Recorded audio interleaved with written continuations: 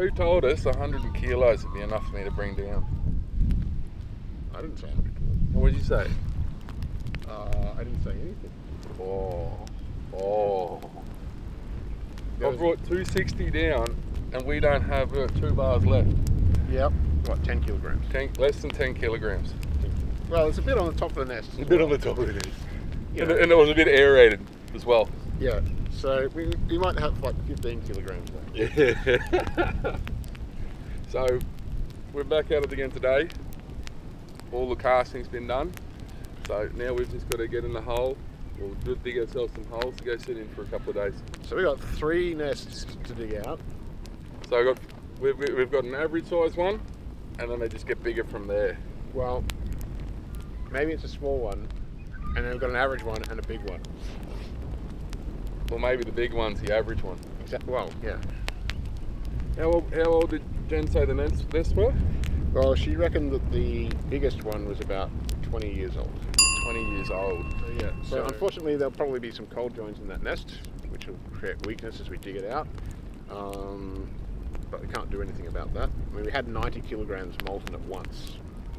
90 kilograms. Can you imagine? In a paddock, 90 kilograms of molten aluminium, walking on a couple of sticks without spilling it, and then going, oh, we need another 5 to 10 kilograms. No, we need 30 kilograms, and we're still short. Unbelievable size. I'm really looking forward to getting down there today. We're going to see where he goes. So it works. So I'm dealing with the little one and the not so little one. The medium one. And you're dealing with the enormous one. It's going to be a hell of a day. 3 days, probably. 2 days. I know you're an academic and you like long lunches. Ooh, I've never seen a tradie take a short lunch. Right, yeah, let's get on to it. Yep, let's get onto it. Get going. All right. So this is our second largest nest, or it took the second largest amount of aluminium. It took about 80 kilograms. So first thing I'm going to do for this is clean up all the aluminium, stick it in my crucible, so for remelting, reuse. Then I'm going to clear away the sand from the top.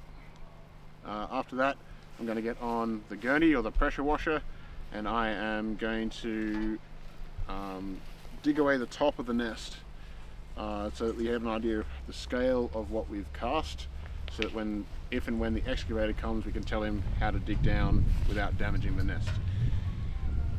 All right, get on with it.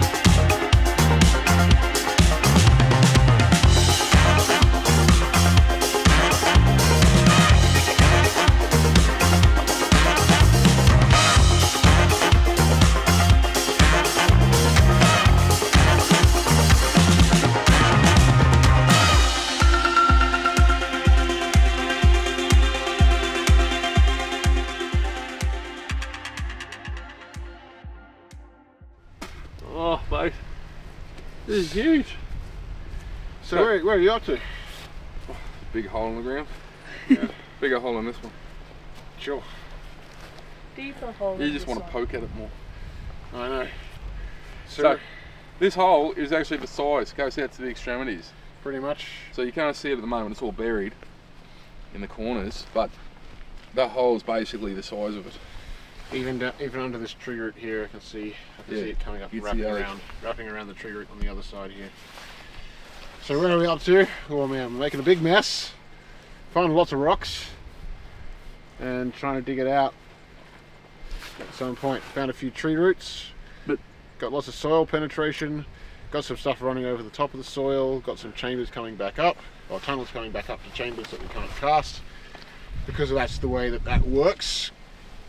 And it's cold. It is cold. So it'll be interesting to see. I still can't get underneath this nest yet.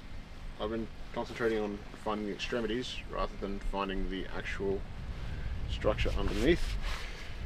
So the next task is to do that. I'll actually probably stop on this nest, clean it up a bit, and then go and dig out the third casting, which is a bit smaller. Because we don't want the excavator to ruin things here, and it's a really big hole. So I don't know what we're going to do to get him with him. What do you think? We'll figure it out tomorrow. It probably has to dig from here back, doesn't it?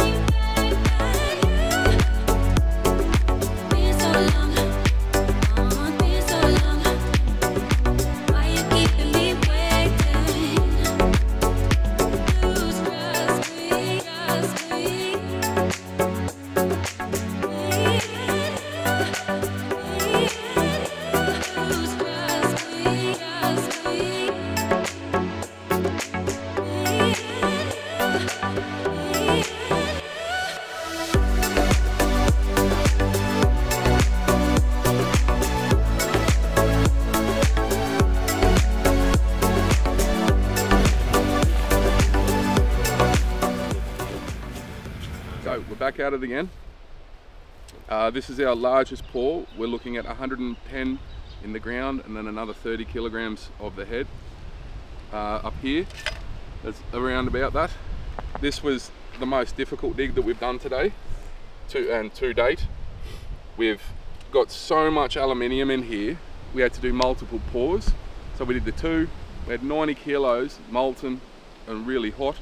That just disappeared, and then we had to add another 50 kilos approximately, and then pour that on top, and we did that in 2 lots. It was crazy. And no explosions. This old nest was 20 years old. We've learnt over our time to mound more and to get more around the sides there, and it's made our life easier. So you can still see the green sand's cooked off, and just our plain sand's just sitting there really well. Well, let's get onto it.